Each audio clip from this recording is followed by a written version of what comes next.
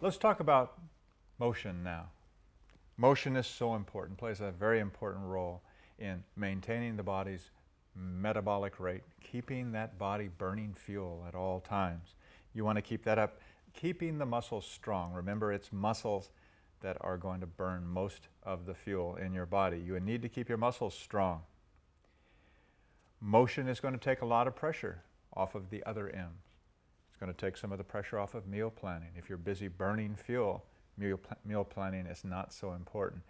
It's not so critical. Remember, Lance Armstrong eats 7,000 calories a day. Well, he did when he was racing his bicycle. Now that he's retired, you see, now he's going through the same kinds of problems we are. He can't eat like that because he's not burning it. And this is true of all of us. The more active we are, the more calories we need to eat. So activity is going to be, I think, something that you can add into your regimen. If you're not already doing it, add it into your day. Plan it in.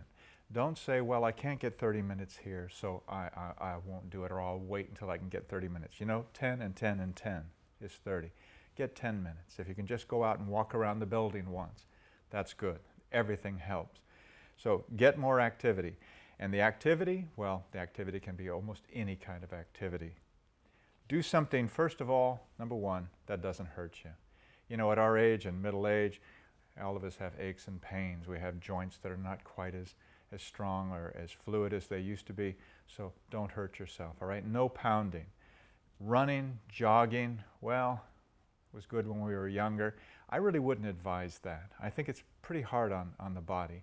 There are some very talented runners who have been running their entire life, but I think that it might be a little bit much. Walking is just as good. Remember, you burn the same number of calories whether you walk a mile or run a mile. Running a mile, you get there sooner. That's okay. Walking that mile is going to burn the same number of calories. Get daily activity, plan it into your schedule.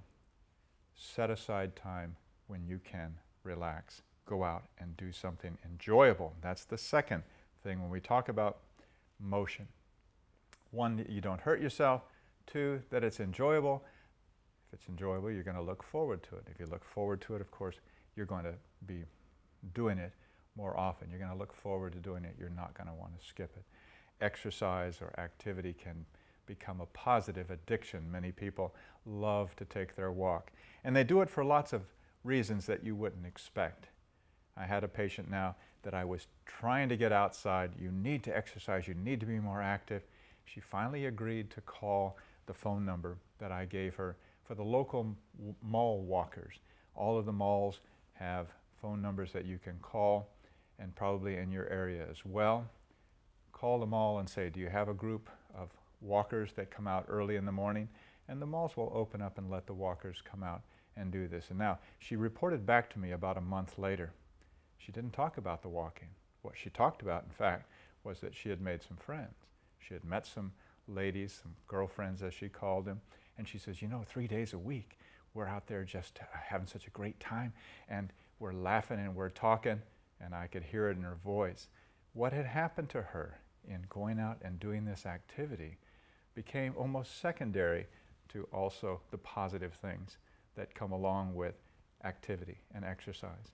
She had made friends. Her social aspect of her life had brightened the emotional aspect of her life, which then in turn brightened her physical or strengthened the physical aspect. Her blood sugars had stabilized, her cholesterol had come down, she was losing weight, she was very, very happy. In fact, it was only later in the conversation that she began to actually talk about the actual exercise. It had kind of faded into the back. Oh yeah, I guess I am. I'm exercising, but gosh, I'm having such a great time. So remember, go out with a loved one, make it quality time.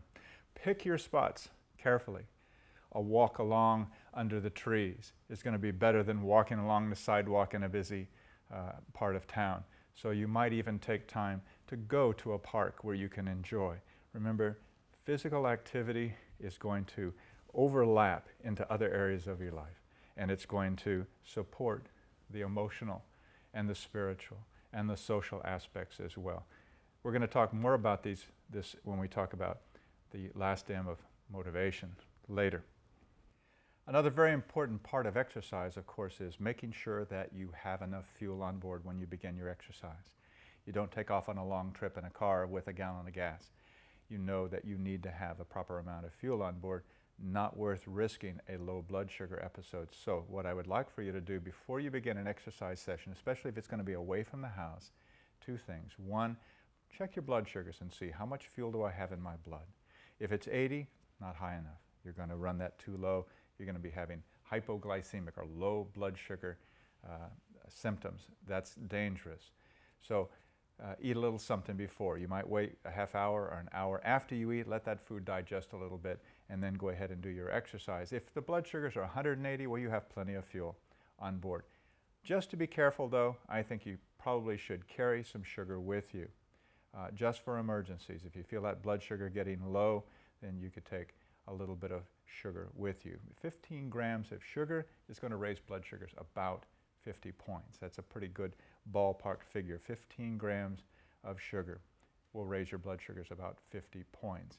If the blood sugars start to get too low, if you start to have these symptoms of shaky and sweaty, then make sure that you have a few of these little, maybe glucose tablets. You can get these at any drugstore. 2 grams each, supplement the sugar in your blood if you're out exercising. One other thing we can think about when we talk about exercise is weight loss, because they come hand in hand. Helping your body to lose this extra body fat that you may have gained around the waist. Exercise is going to help you do that. You cannot starve that weight away. Some people, though, will find that they don't start losing weight right away, and that's frustrating for them. In fact, so discouraging. Many of them, at just the critical time when things are really starting to happen, they start to give up. Take a measurement of your waist before you start your exercise program. And here's what I think you're going to find. That as you begin to exercise, your waist is going to get smaller. What does that mean? Well, fat only weighs about half as much as muscle. It's fluffy. It's kind of big and thick and bulgy. Muscle is not. Muscle takes up less room. When you begin to exercise, here's what we sometimes see. When you step on a scale, if you've lost fat but gained a little bit of muscle, weight isn't going to change. That's discouraging to some people. Remember that you are gaining muscle as you get stronger. You may be losing fat. The amount of fat is going down, but a little bit of muscle is added each time. The scale, again, doesn't change. Don't get discouraged. You need to realize that you will hit these types of plateaus as the body readjusts to your exercise level. You are changing your body. You may not be losing weight, but if you will measure around your waist, I think you can be confident that, things are changing. My waist size is changing. If my waist size is changing, my body is changing because I am losing this body fat that is gumming up those doors. Remember that body fat gumming up the doors? Your insulin is ineffective. We're going to get over that insulin resistance by being more physically active. Remember when you were a kid and you exercised? Well, you didn't call it then. You didn't call it exercise. You called it play. I think it's important that we be playful, that we enjoy our ability to be physical, to do things in this body. Play should be joyful. Choose activities that energize you, that rejuvenate you, that support you, that help you to feel like you're making real progress in your fight against diabetes. Believe it or not, yoga or Tai Chi, very good forms of exercise, very slow motion, kinds of stretching and strengthening kinds of exercises. I call these exercise in disguise. Many people find these very enjoyable and they don't even realize that they're exercising. So disguise your exercise. It doesn't matter what you do as long as you are active and you're not hurting yourself. You know that you are helping to support yourself and strengthen yourself. Keep it up. It's very, very important. So you're going to choose exercises that don't hurt the body, that don't cause problems with the knees or problems with the back. You're going to choose, in fact, exercises that help to support those parts. Swimming is a wonderful exercise. You can take the weight off of the joints. The water helps support that. In fact, many people find that their back starts feeling better as they begin to strengthen these muscles around this, what we call core area. Strengthen the back. by strengthening and straightening the spine. Strengthen these muscles in front and straighten the spine.